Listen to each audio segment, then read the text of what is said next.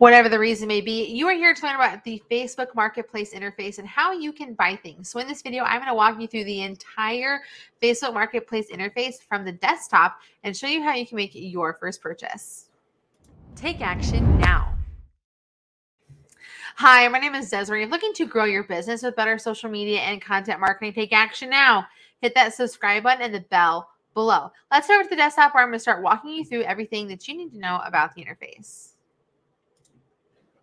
Okay, so first thing we're going to do is we're going to start out on Facebook. You're going to go over to the far left-hand side of the screen and you're going to hit Marketplace. In here, you're going to see a screen that looks very similar to this. You're going to see this COVID sellers information, basically encouraging you to show distance and safety guidelines for local health information so that everyone can stay safe. You're going to have all of the different tabs over here on the left, which we'll go over in a moment. And they're going to have your today's picks. These are going to be the things that are on sale, that are newly listed in your area based on the parameters that you have selected. So let's start working through the interface on the far left-hand side from every item down. So again, browse all is like our default setting. We have our live shopping. Live shopping shows you things that people are doing as live streams that they're selling right now on Facebook. We have notifications. These are set up for if like you have any alerts set on or things that are happening on Facebook Marketplace that you're made aware of, you can find them in here. In our inbox, this is where our conversations are going to happen with those that we are selling and buying with. We have our buying tab over here, which is going to show you these are different items I have looked into purchasing. We have saved items, things that I have saved to maybe buy at a future time. I have purchase orders. These are for like if someone's a retailer, I can buy from them here and have this. And then I have submitted offers as well, which is where I can request an item at a discounted price or make them an offer and then they can choose to accept it. I have my alerts on. If I have set up a keyword or a phrase that I want to track within Facebook Marketplace, I can see those alerts here. I can see different individuals I might be following. And then I have my commerce profile. This allows for other people to know what kind of a seller and buyer I am. They're going to be able to see the different my rating, which is almost a 5-star. I can see the items that I've had listed in the past, and it just works really well for getting those items taken care of. Okay. Go back to the Marketplace homepage.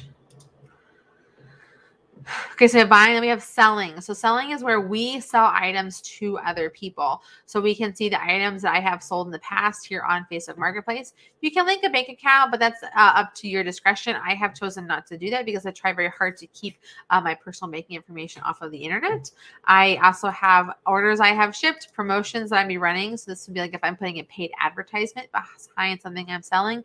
This is very helpful if you are selling a high ticket item or something that you have a lot of.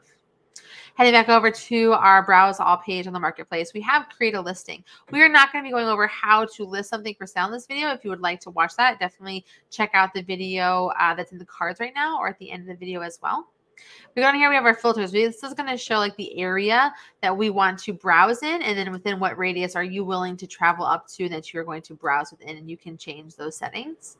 Then we have categories. Categories are really great because it allows for us to like kind of pick, if I'm looking for something specific, I can kind of go in here and see what's available. So like, and I think it's really nice to have this like free stuff thing.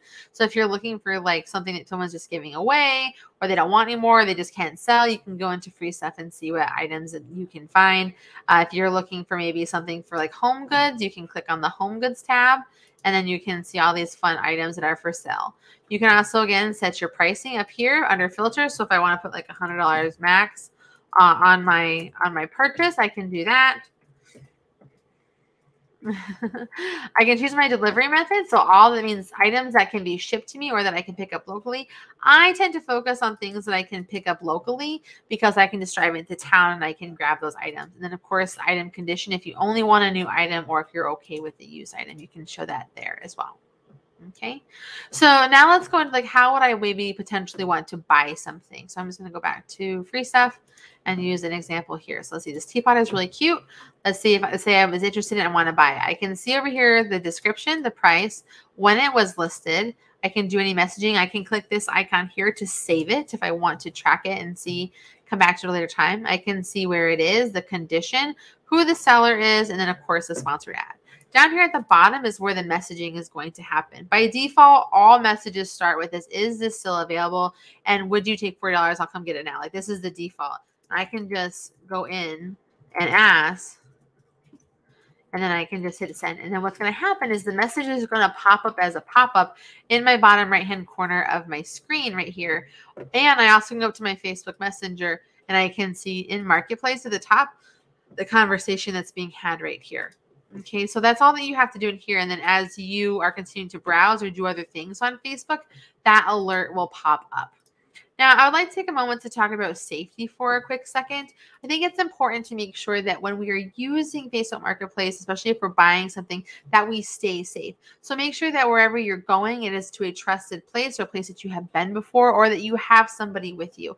If you're really unsure, a lot of police stations will have designated like online shopping spots that you can go to have those transactions.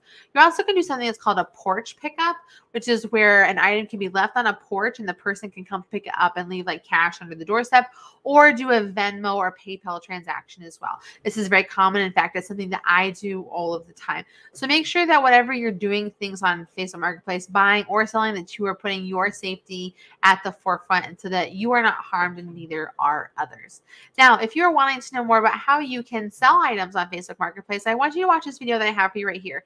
And if you want to know how to use Facebook Marketplace from your mobile device, watch this video I have for you right here. And until next time, I will see you soon.